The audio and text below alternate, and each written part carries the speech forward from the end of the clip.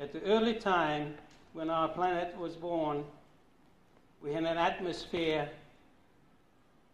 of moist water, methane, ammonia, the primordial atmosphere.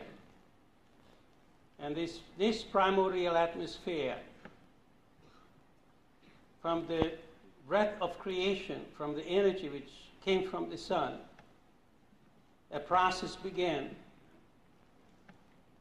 to produce and synthesize the adenine and guanine from the ammonia and the methane gas. By the way, in my diamond process, I use primordial gas to produce the diamond from gas phase. Methane gas and ammonia gas. The reason I used ammonia gas because I needed the nitrogen to put into the diamond lattice to give luster to the diamond. It's ironic that the same process has been taken care in our atmosphere as the manna was falling from the skies and filling the primordial seas as the rains washed down the nutrients which was prerequisite for life formation. Of course, in the early evolution, spontaneous DNA did not evolve in the primordial seas by rather short-chain DNAs, in other words, viruses. The primordial seas were loaded with viruses and bacteria. And in order for a higher order of life to evolve, a form of life had to evolve to clean up the primordial seas. But even before that, a process had to evolve to produce adenosine and guanosine phosphate to build DNAs, because without that, life cannot evolve. Even viruses have the adenosine and guanosine phosphate in their DNAs.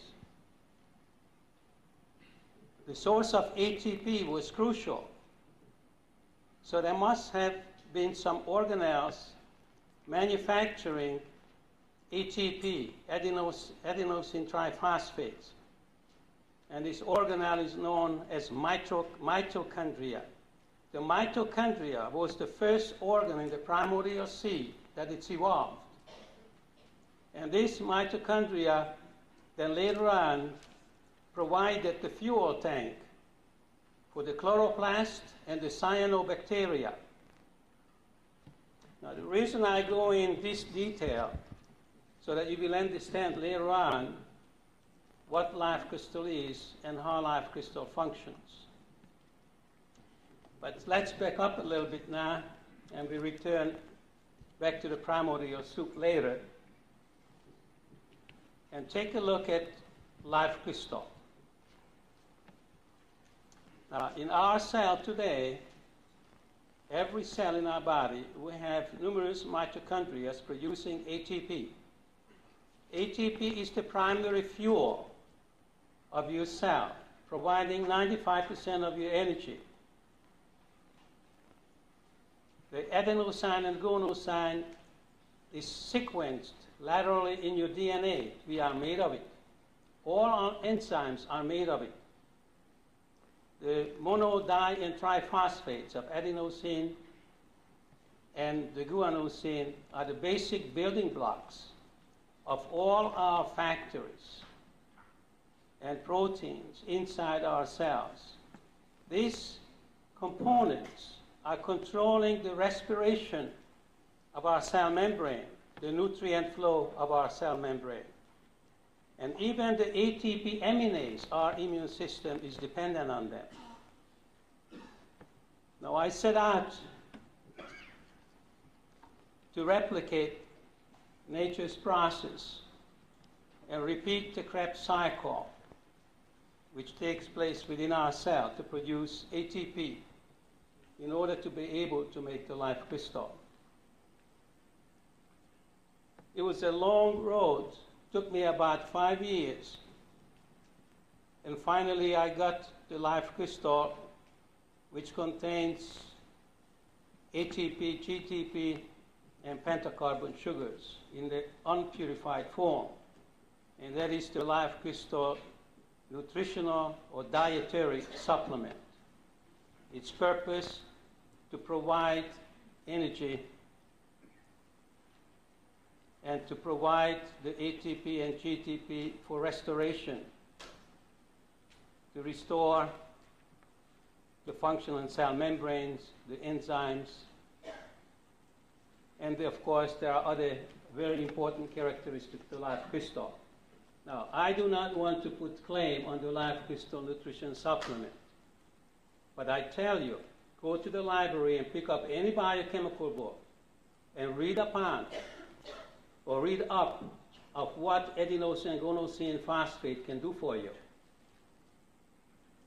And also the function of the glucose and fructose phosphate, which is participating in the Krebs cycle to converting into ATP and energy supply for your cells. But it's very interesting that purified live crystal, when I isolate the ATP and GTP from the live crystal crude, the nutritional supplement, purifying through an 8-step purification process, and redissolve it in distilled water, it will depolarize the water, changing the bonding energies of the water and the dipole moment. Again, you can read it in any standard biochemical book. If you depolarize the water, its boiling point will rise and its freezing points will go down. But more than that, depolarized water will losing affinity to hydrophilic molecules. What this means, that the sodium and potassium ion in your system will have a smaller water jacket around it. And as a result, more of them will pass through the septums and the microtubules in your cell, delivering more energy. And once you supply more energy to your cell, the cell will rejuvenate, rebuild, become strong. Because we are going through a devolutionary process because our sun is cooling and we're losing energy, and our cells becoming punier and punier, and eventually life will be extinct. But for now, we can reverse the trend. We can resupply our cells with energy, and the rejuvenation and restoration will follow.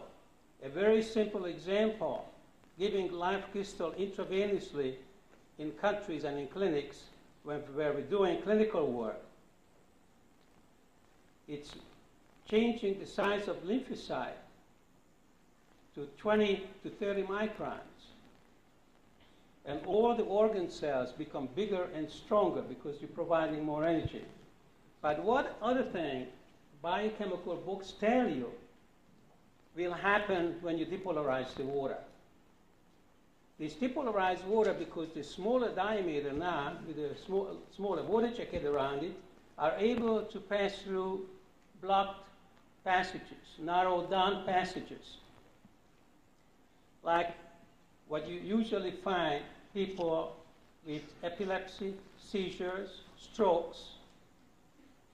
So once you can penetrate these small passages and reestablishing conductivity for the nerve impulses, a recovery will follow. And the seizures of those children and people with epilepsy will recover, and stroke victims will recover as a result. And I'm not saying that. The biochemical books you can pick up in the library, and they will tell you that.